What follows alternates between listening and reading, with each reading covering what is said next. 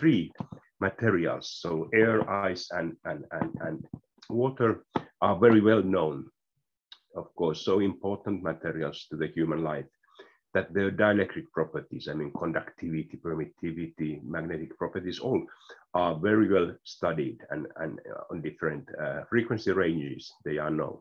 But now the question was to me, what is the dielectric constant, or rather would say permittivity of snow? Of course, it depends how much there is ice, how much there is liquid water, how I mean porous it is, and so on. And of course, perhaps also on the internal structure, what kind of grains are there? So this is why I became very interested a long time ago and been working on this thing. And now let me give you a couple of formulas. These are not very difficult ones. Even I think that maybe some of you have seen these in your studies before. But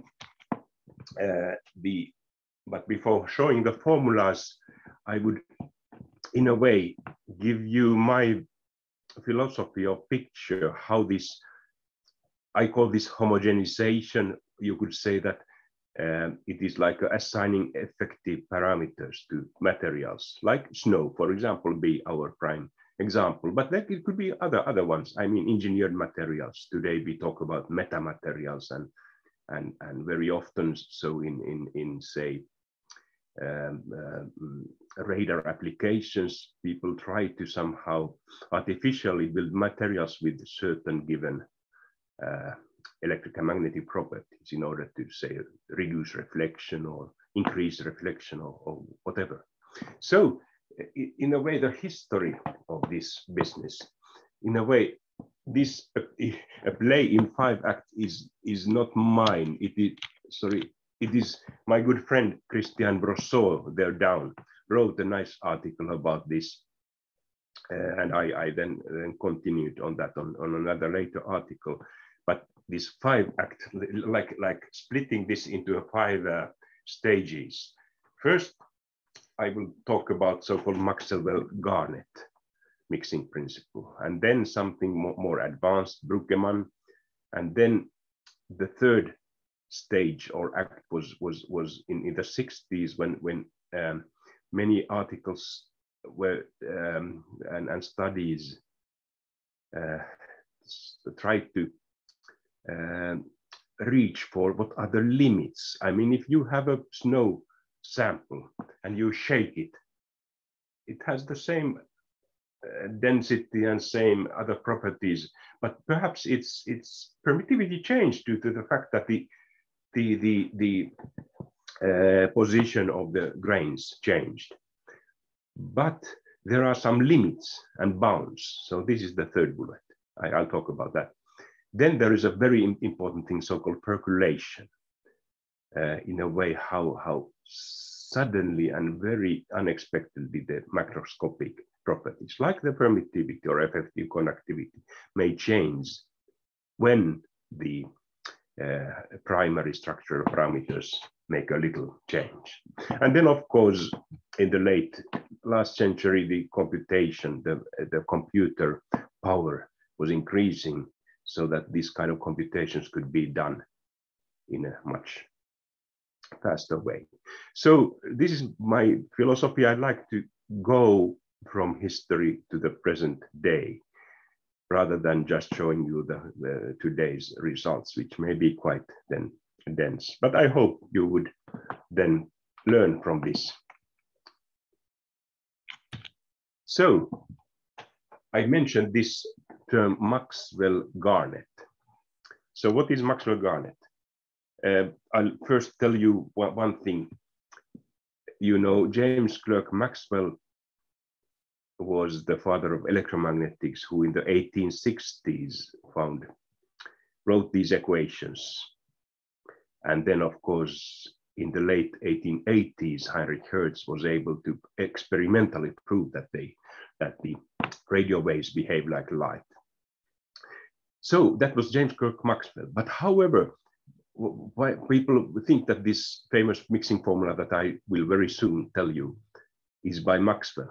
In fact, it is not. This Maxwell-Garnett is a person And there is an interesting story behind this. Namely, Maxwell, you know, he lived from 1831 to 79, unfortunately died very early, 49, 48 years of age. He had an assistant called Garnet. And Garnet was adoring Maxwell so much that he wrote a biography of Garnet. And even then when he got a son, he gave his son the name James Clerk Maxwell. So this guy, James Clerk Maxwell Garnet, became also a scientist and wrote this formula. So it is by this James Clerk Maxwell Garnet, the son of the assistant of Maxwell. So the question is the following. Let's take, now I have a simple picture here of a heterogeneous medium. I just take homogeneous background with permittivity. So remember, now I'm talking about electric parameter. You know that the displacement field, so the flux density to the electric field. So these ball-phase things are vectors, electric field, volts over meter. This is the displacement, ampere second over meter squared. So depending on the material, the permittivity is there. So we have a homogeneous background, say air or water or whatever, with epsilon like the environment here, environment. And then I have spherical inclusions, could be randomly here. And their permittivity is epsilon I, like inclusion. So the question is this one. How to homogenize? What would be the same size sample with the homogeneous permittivity, epsilon effective permittivity, which would respond to electric excitation exactly like this one? So some kind of equivalence. So that is a question of finding out this one. So the question is, and I show now you a very simple way how to do that. So the average electric field, okay, if we say that we know what is the field inside the spheres, of course in the random medium it is complicated, but let's take it simple. We have the background field, environment field, and the inside field. And then let's say that, okay, the average is, of course, how many percentage of volume is there of the inclusions? So say 10%, 0.1. No, I cannot, for example. Then the environment is 0.9 or whatever. Now my pen doesn't work too well, but don't worry about that. So then the other question is, what is the average D, the displacement? Why? Of course, it is just like the same thing. The average inside field there, and then the average outside field, or the environment. I guess you get it. And then the only thing what we need to know is what is the inside to the outside of the field. And this is a simple Laplace equation solution. So a sphere with permittivity epsilon I in background epsilon E, its internal field is smaller to the same direction, and there is the ratio of the one that you see here. So if you plug this in, what happens is that then you get a formula, very simple formula for this effective permittivity here. So depending on the environment, the inclusion, and then only on the volume fraction. Remember, if F is 0, we get epsilon E. So there are no inclusions. If F is 1, then you can easily see that epsilon effective becomes epsilon I because it is 100% inclusion. So very simple, a very crude way, but fascinatingly, powerful formula. I'll show you. So, and then, by the way, this is the year when Maxwell Garnet showed this. So, but now somebody might ask that, okay, but in dynamics we are microwave engineers, and there we have waves which are not static. Rather, I mean, they vary with 1 billion times per second, gigahertz. So the question is that what is the range of validity of this one? So as you know, in a way, the near field and the statics are connected. So the question is that the wavelength, which for say 1 gigahertz field is 30 centimeters. If our microstructure, here my snow, it is only of millimeters. So it is 30 times smaller than the wavelength. So then it shows that this is quite valid. But when we increase the frequency, meaning that we have smaller and smaller resolution, then of course that is no longer homogeneous. So this is the question that we should have the D, which would be the average, I mean this correlation length or the size of the spheres or so has to be smaller than the wavelength. But the question is how much. So my message to you is that you can safely use this formula for low frequency solutions, quasi-static solutions, like my snow things are there. However, remember now I started from the spherical assumption of the geometry. If it is no longer spherical, which of course it is in practical life, then we have to do something else, but we can do that. So, but the question is that how does it happen for not only the D size, but also the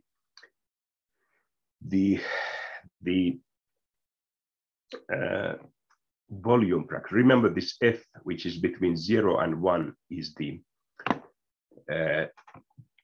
volume of the inclusions divided by the total volume. So that also has effect, and that's I now give you the next thing. So remember this Maxwell-Garnett is quite an old one. Oh, now what happens with my pen?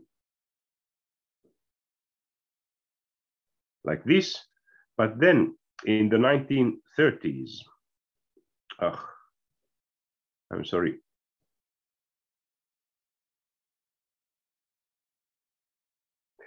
Bruggemann, the Dutch guy, then studied that if you have very dense mixtures, then there are like you cannot separate between the host and the guest or the inclusion and the environment, but he looked for a more symmetric result. And this is quite, you can see that it is very symmetric. You just weigh in a way, one effect of the environment by its volume fraction with the similar to the inclusion and require that their effects cancel each other. So what I did, this is when you can then compute the effective permittivity as a function of this volume fraction now I'm here on the left-hand side. As you can see, I start with air and I put their inclusions which have permittivity 2. So obviously this is a very dull curve going from 1 to 2. And you can see that then the predictions by Maxwell-Garnett and Bruggemann are fairly similar. However, if I increase the contrast so that epsilon I is 10 epsilon E, then they start to diverge. They will be very different results. Bruggemann overtakes the Maxwell-Garnett. So you might say that, oh, this is a disappointment. I would like to have a recipe for my design if I want to design a mixture to have a certain permittivity. Which do I trust? So here I have even one more example. If I allow these to be lossy, so here I have epsilon being complex with a very strong imaginary part. As you know, the losses come to the imaginary part of the permittivity. Then these two curves become very different.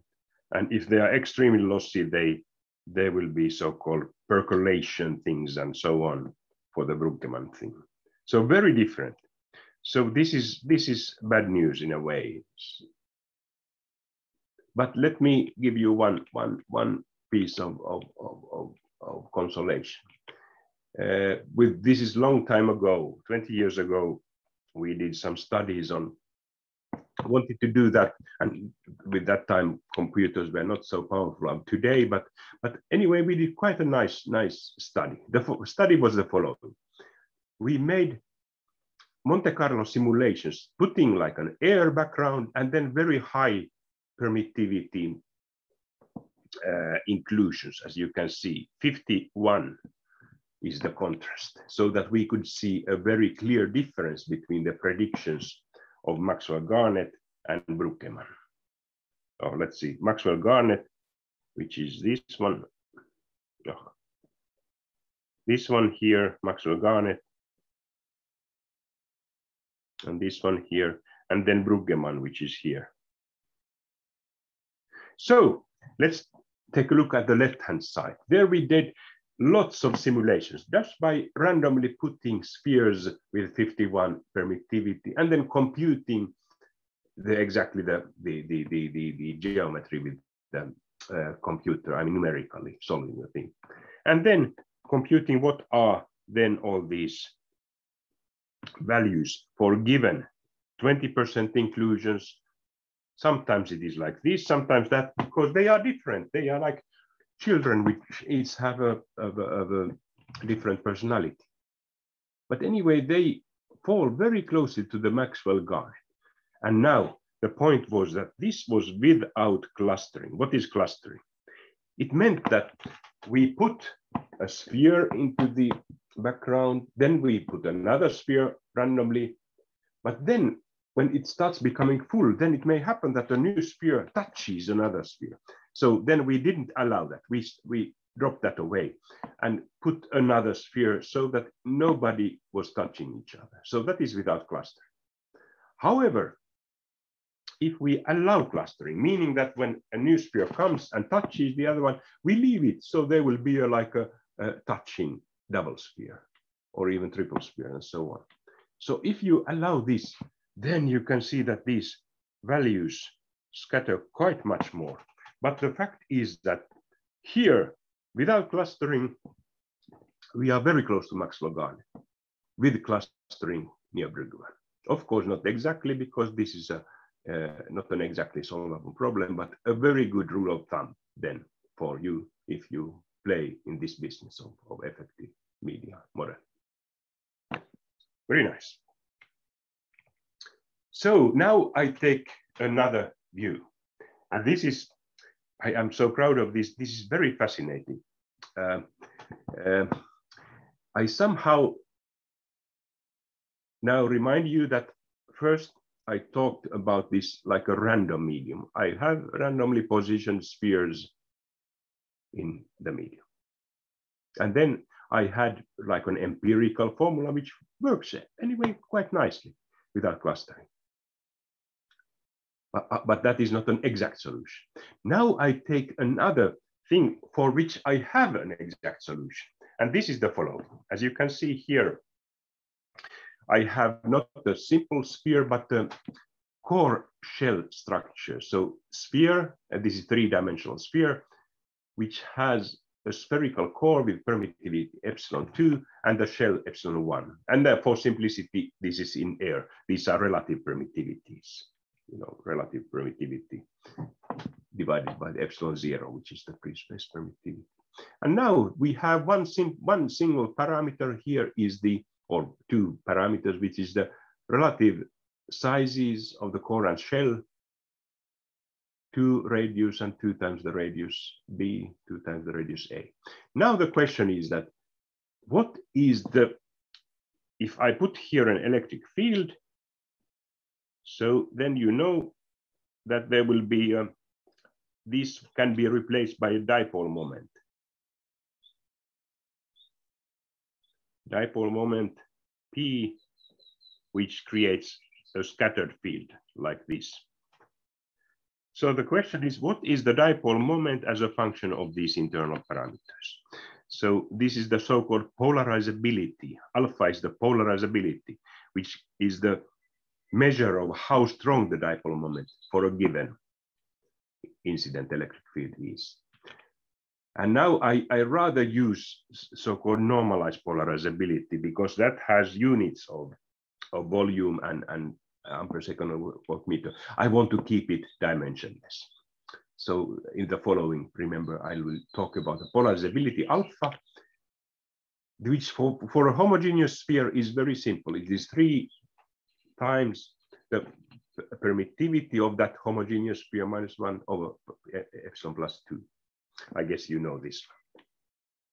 So if you solve this thing, it is a very simple, then you just need to solve the Laplace equation in all the 3 domains and use the boundary conditions. Then, of course, the alpha is dependent on both the core and shell permittivities, but also then, of course, on the relative size of the core. And now what is very fascinating is the thing that now if I use this result for the core shell sphere, and then I ask the question that what if I had, instead of this core shell sphere, I had a homogeneous sphere with effective permittivity like this. Of course, it would have the normalized polarizability like this. So then I say that what if this one is the alpha of my last slide, and then I solve the effective permittivity from that formula. What happens is exactly the following, and that is exactly the Maxwell-Garnett two-phase mixing formula, where this thing here is the volume fraction, which is the volume fraction of the core material of the whole sphere. So this is quite, well, might say that okay, that's nice, but what about that? So I think that it is exactly very important, because now if those 2 results are the same, then we have 100 years of results of mixing formulas. And we can use all those results due to the mathematical equivalence to internally homogenize core shell spheres, which are in today's nanotechnology is very important, this kind of core shell particles. And the other way around, we have analytical results for core shell particles, and then all these results due to this equivalence are exactly valid for 3-dimensional, I mean random materials, with, of course, with these limitations that I talked to you before. And now I have 3 bullets here. I go to these bounds that I mentioned, remember my bounds, and then something like dispersion engineering. I talk to you what is dispersion. Well, you know, dispersion, it means that the electric response, say permittivity, changes with frequency, temporal dispersion. And then something about cloaking applications, which have been quite important in metamaterial business. Let's start with the bounds. So the early bounds of the 1960s, what so-called Hashing-Strickman bounds, were very simple in a way. I could again go back to the MG means Maxwell-Garnett. Remember my Maxwell-Garnett formula saying that I have now, say, air and green water droplets, like rain there. So I can compute the effective permittivity by Maxwell-Garnett formula. But the same thing is then that I could invert that. So saying that the green one is the background and the blue one is the inclusion, I get a different result. So the fascinating thing is that always, no matter what kind of mixture there is, the true permittivity is between these 2, between the Maxwell-Garnett, which is in a way a minimum, and then this inverse Maxwell-Garnett, just replacing epsilon, changing epsilon I and epsilon E and F to 1, 1 and F. So you get different results, and always the effective, no matter how you shake this and make a different sample. This is fascinating, and all the 60s you can read this paper. Okay, so these are my terms Swiss cheese and raisin pudding due to the fact that, in a way, if you had air and something there. Oh, well, raisin pudding is not in air, but anyway, you get the point.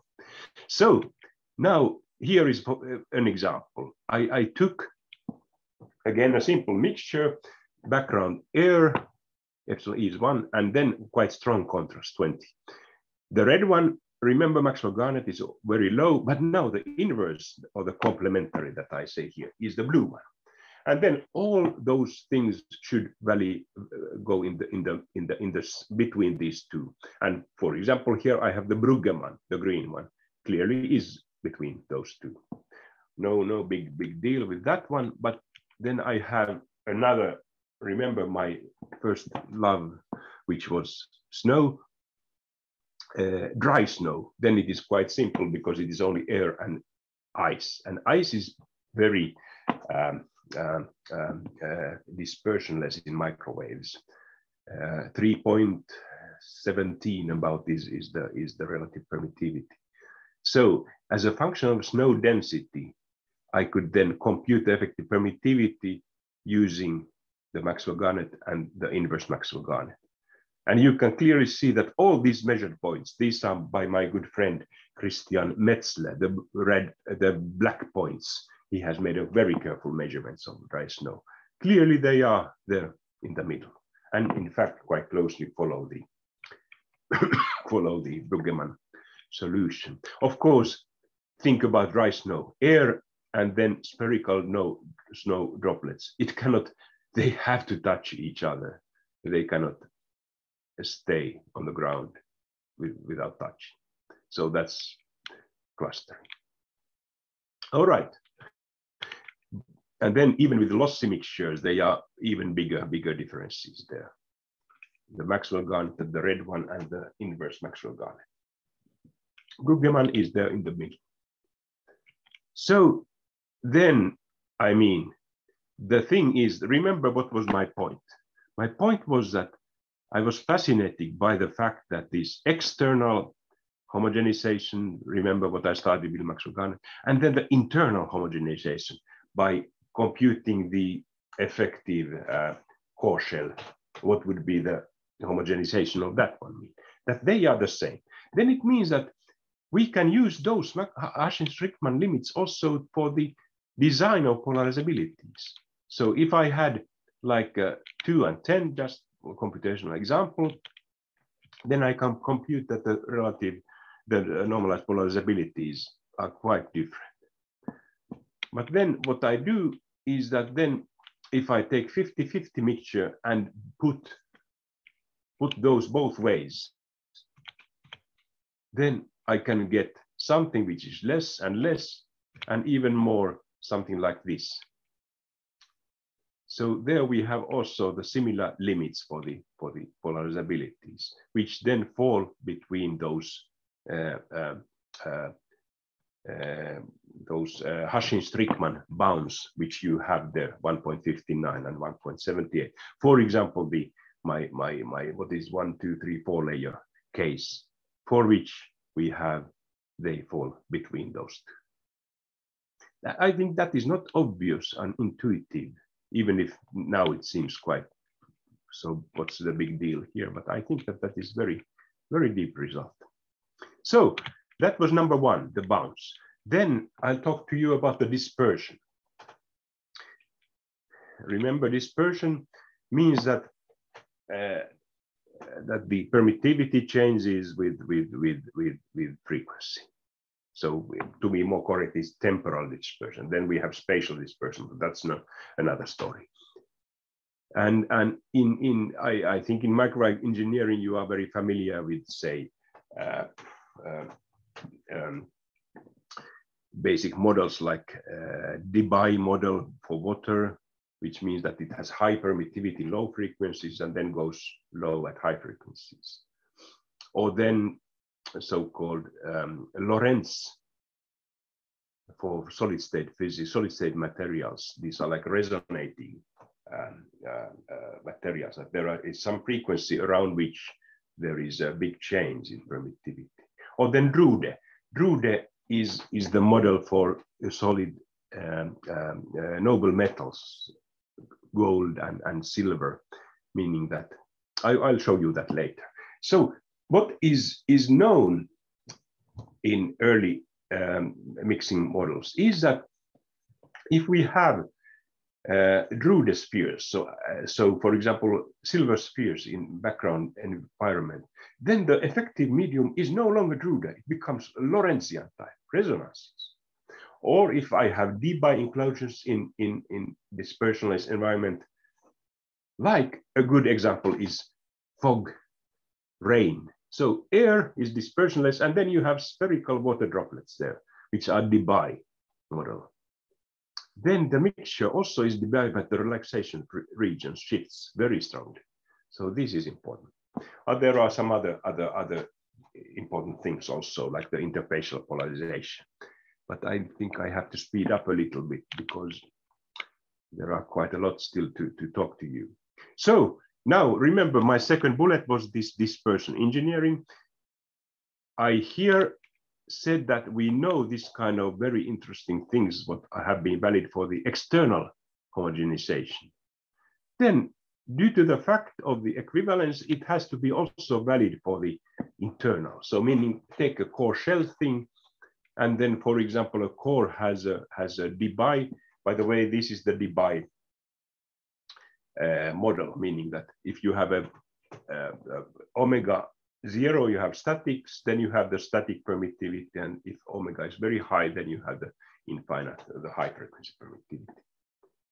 And then, of course, this has to be also be debye due to the result that I took from the external business.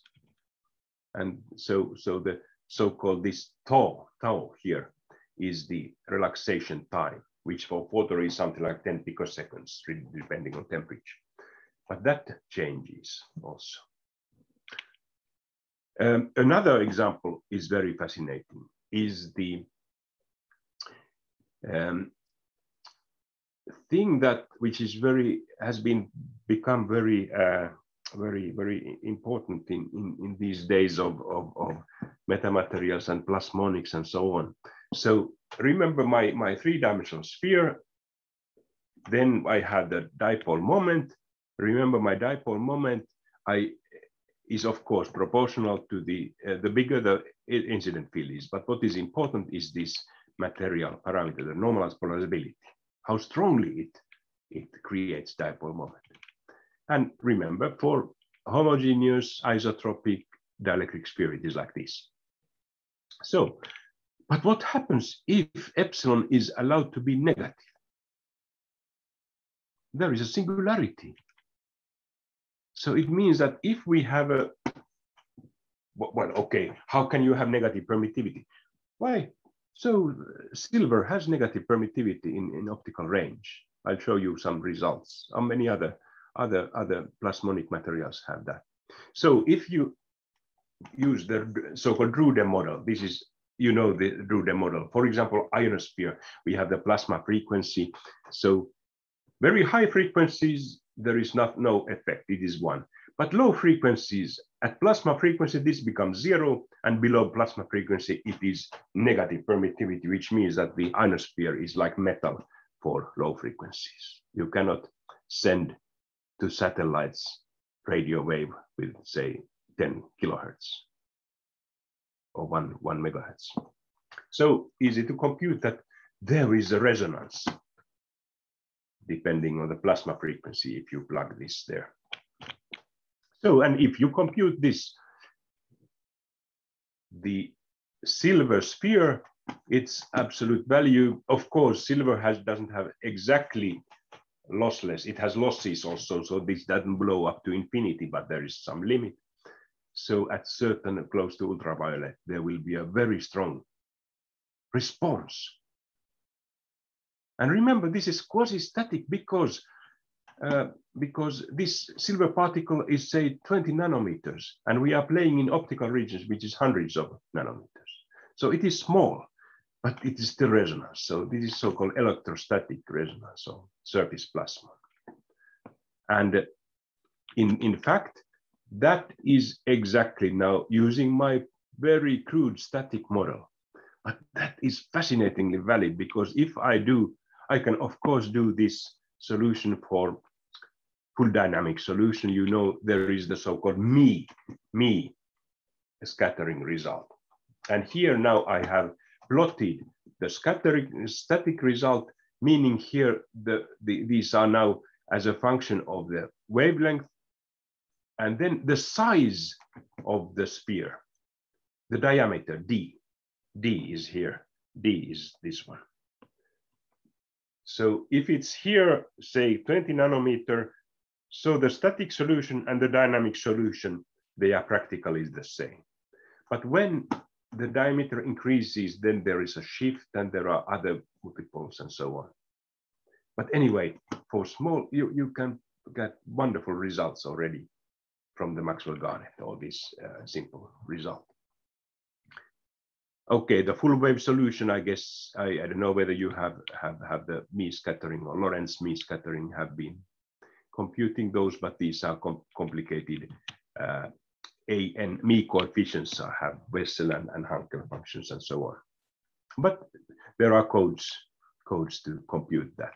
And I created my own code and then started to compute what would be now as a function of a single sphere who has negative permittivity like silver, but now I assume it is totally real and lossless.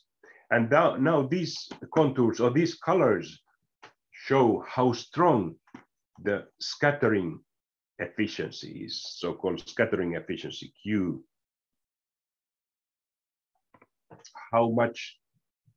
How many times of its geometrical cross-section it scatters energy. And if it's white, then it's strong. If it's blue, it is small. And you can see here that we have this electrostatic resonances. We had this -2, what I told you, which we could see from Maxwell-Garnett business. But there are also higher order things here. One -1.5, -1.33, but they are thinner and thinner, and they are so narrow, and even small losses wash them out very clearly. But in principle, they are there. So, okay, here is the silver thing. Practically, there are losses. But anyway, you can see that the prime goes to negative values, the real part of the permittivity. But then there is some losses, imaginary part. And here is one model that I have been using in my computations. And then, by the way, I don't know whether you know this item. This so-called Lycurgus cup from the late Roman times was found somewhere in Europe. Now in British Museum. I went to British Museum, and beautiful, beautiful ceramic cup. I took 2 pictures. Well, these much better pictures you can find in the internet if you look for Lycurgus cup. But this I wanted to do that myself. I looked that there was no guard in the room. Then I took my camera. I took 2 pictures. I took the picture on the left with flash, the right without flash, and that is the same, exactly the same cup. As you can see that the transmit in the without flash, then of course there is light coming through this ceramic cup because it is not metal. And then the flash, it is mostly the reflection, and it is totally different color, meaning that they have studied that this has like a minute gold and silver nanoparticles inside this ceramic, and they then create this dispersion. What I get my point. Dispersion means that at different wavelengths, which correspond to different colors, there is a big difference in response. Another example I took from an article, not so recent anymore, but this is like a hollow gold nanospheres. So again, this core shell structure where you have gold here, and there you could change. You can see the resonance parameters very strongly, and then by naked eye, then also you can see that it is very different the same material, it has exactly the same amount of gold, but only the geometry is different there. The thickness and the size of the hollow core. That is fascinating. So one thing is then one might ask that, that's interesting, I want to make red instead of blue. So how to redshift this one? So there are many ways. I mean, if you put a shell here, then using those, my simple formulas, you can see that these resonances shift to higher wavelengths. So that is a redshift. And here are some more calculations, but I need to hurry a little bit. Here, for example, I have again my optical wavelengths here, and then here is now the volume of the silver here. This says 20% means that there is 20% silver, and then the other one is just the dielectric medium.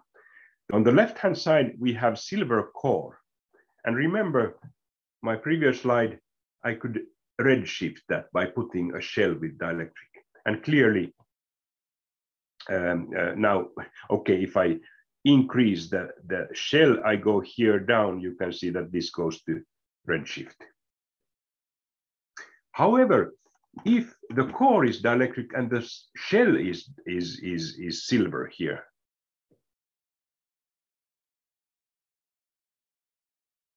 oh, nothing from my pen, then you can see that there are two resonances, the so-called mode hybridization. There are like resonances on top and on inside of the shell. One is redshifting, one is blue shifting. And then, of course, remember the red point that I can use these results for modifying composites.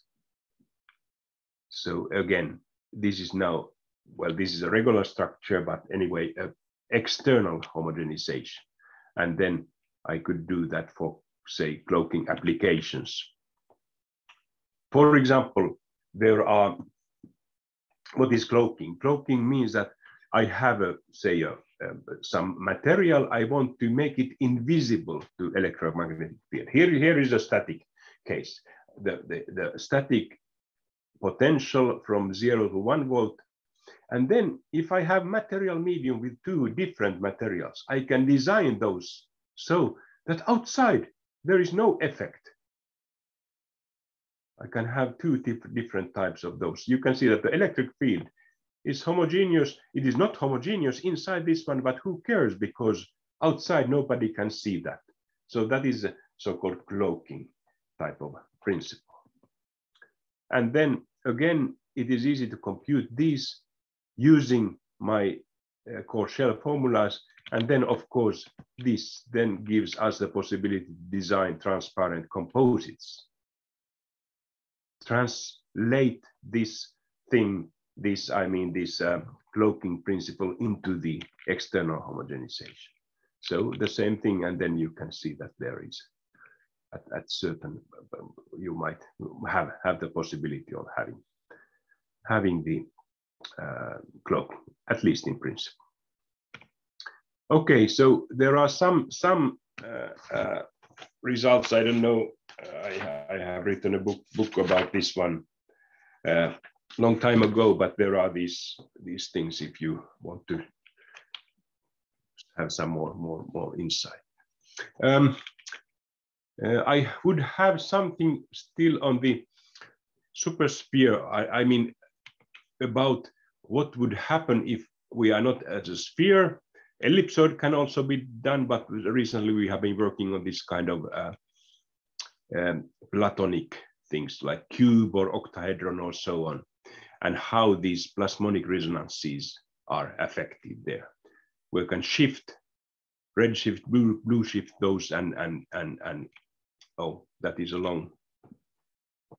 Oh, this is now dangerous. I hope my computer doesn't restart.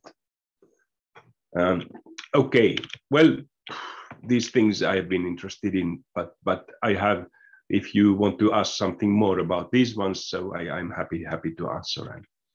and we did some computations on this, how the permittivity, the polarizabilities are affected, and many formulas we had. But that was that time, 20 years ago, we only looked for positive permittivities. But it happens that our formulas then are quite predict interesting things if I just allow the permittivity to become negative. My student, Dimitris Tsarouchis, who now is in University of Pennsylvania, also did quite a lot of computations for these ones, and identified these different resonances for the cubes and other polyhedra.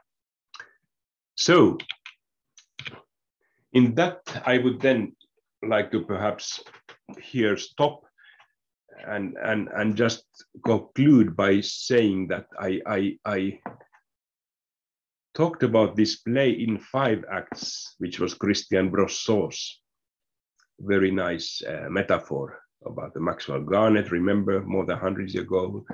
Bruggemann, which was good for dense mixtures, then the boundings and the limits. Well, about percolation, I didn't talk too much. I mentioned a couple of times, and then using computations, that was the 5th scene. But now I would like to say that we are now in the 6th epoch of this play or this game, where we somehow have these new material properties emerging from material and geometry. But that is then perhaps a topic for another story. Then that would mean that I would perhaps like to stop here and take on your comments and questions. Thank you, Professor. That was a very fascinating presentation. So I don't see any questions right now. So maybe the participants can mail you for questions, but I have a question personally. So yes, maybe if you would like to answer. So sure. For root models, we saw that epsilon was given as 1 minus omega p by omega whole square. So omega p is the plasma frequency. Yes. So my question is this equation valid for very low frequencies, or is this only for very high frequencies? Okay, let's go back.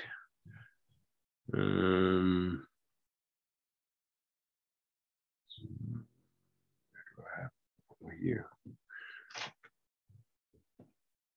Right, yeah, this Drude model, absolutely.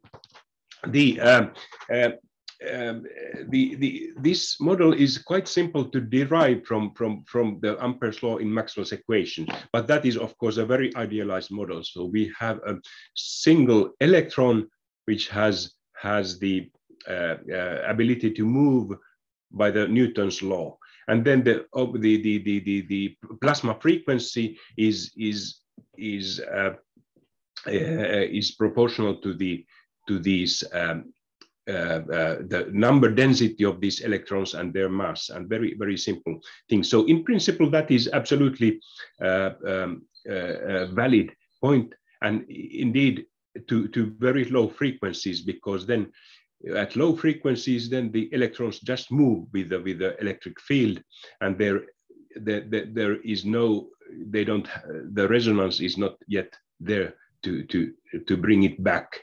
So for example, I mentioned the ionosphere, it is very well following this model, the plasma frequency being something like 10 megahertz, on which the radio ham amateurs are working very much, because then it means that the electron density in ionosphere is affecting this plasma frequency. But of course, in then silver and metals, the electron density is much higher. Of course, 10 to the, 22, 24 per cubic centimeter, which means that then the plasma frequency goes to very high frequencies, optical and ultraviolet frequencies. But yes, the answer is that I think that it is very well valid. Of course, then there are losses also, and then very often you add there another loss term. So for very low frequency, suppose in microwave range, when we are considering like metals or conductors, so then the real part of epsilon should be like negative, and the imaginary part should be very high because of the losses. Is that correct? Yes, yes, exactly. But there, normally, as you know, then in microwave frequency, we normally the imaginary part dominates. So we don't care about the real part, because then we just take the minus j sigma over omega, which comes nicely as a approximation of this Drude model if you put in those losses and then let the omega go to very low frequencies. Like for metals, because the plasma frequency is so much higher than microwave frequencies, then it normally gives you only the imaginary part. Okay, thank you. So I think now we have a few more questions, and I think our past chair Ordhendu Kundu has something to say. Has raised his hand. So okay, so please let's yeah. Yes, I think he will ask his question, or I think he has something to say, or maybe he has accidentally raised his hand. I don't. Let's see. But I have one more question. This might be because I have not read properly about surface plasmons, but what is the main difference between a surface plasmon and a surface wave? Because I know that for a surface plasmon, one of the epsilon should be negative, but what is the other difference? Yeah, well, very good. Yes, surface wave. Yeah, right. That's very good point, because that is connected, but then there are surface waves which are then wave is of course always a thing that has a propagation constant, attenuation constant along the surface. So for example, a Zenek wave, we have many surface waves in radio wave propagation, like waves go over the sea surface or the moist ground and so on. But the surface plasmon is localized, so it is always on the somehow fixed to the very small nanoparticle or particle which is very small compared to the wavelength. But anyway, using these type of things, we can then also make surface space, modify the properties of the surface space by making use of the localized surface plasmons. But in principle, that is a localized thing, whereas the surface wave always is a wave type of thing. Okay, I understand. So we have some questions. Should I read them out, or okay, yes, please. Yes, please. Okay, so the first question is, does the plasmonic waves depend on the size and shape of materials? Okay. So the right, yes, they do, because if we talk now about this localized surface plasmon, as you remember, in the most pure form, it was like the static concept, which means that this, I say, had 20 nanometer silver sphere, and in optical frequencies we had that. But if the size starts to increase, then the properties of the plasmon, its sharpness, I mean, it's like the Q factor becomes lower, it becomes softer resonance, and the maximum becomes lower, and then also its frequency changes. So as I talked about, this red shift and so on. So that is one. But as you mentioned, the shape, of course, the shape is extremely important. So if I didn't have time, but that is very fascinating, with if I start to squeeze the sphere into disc or stretch it into a needle, then there will be an even more stronger change in character of the plasmonic frequency. And that is perhaps the most effective way of affecting those. So the answer is absolutely yes. Okay, so the next question is, how increasing the frequency reduces the resolution? Yes, yeah, if you mean at least when I was talking about the first principles of homogenization, so like my snow thing in microwaves, I don't care about the detailed structure, but then, I mean, if I would like to know a more detailed structure, so it is exactly like in optical microscope, I have to go, and I cannot go beyond the resolution of the optical waves. I have to take an electron microscope and so on. So this is just like, I would say that this is the way of the thing, that the domain of the mixing formulas is then like limited above at a certain frequency, because higher than that we cannot no longer talk about this effective medium, and then there will be more scattering effects, and in a way the resolution is so the resolution, I would say, coarsely the wave or half wavelength of the wave there. Okay. So the next question is, in normal microwave integrated circuits, Maxwell-Garner's principle is not usually used. Is it correct? Right. So if you take integrated circuits, then I guess there you don't need too much of the material modeling. I think then the silicon, I guess, which is used there, or some other gallium arsenide and those materials, they are so, so the business of microfabrication is such a high level thing. I mean, so clean rooms, and so that the randomness is a bad thing there. I think there are like really monocrystal and monolithic type of things for which the size is the atomic size, and you don't need to use Maxwell-Garnet at all. You just use the given permittivity, conductivity, and parameters of silicon and so on. So in those, I would say that there Maxwell-Garnet is not too much in use. But then, of course, if this is more like a in business, when you talk about say for microwave applications, then things like we have like millimeter size of grains and droplets, which are of course much more macroscopic than the materials from which these microwave monolithic circuits are made. Okay, so we have the next question. Where can we use plasmonic resonance? Oh, very good. Yeah, that is. I think that there are quite a lot of applications people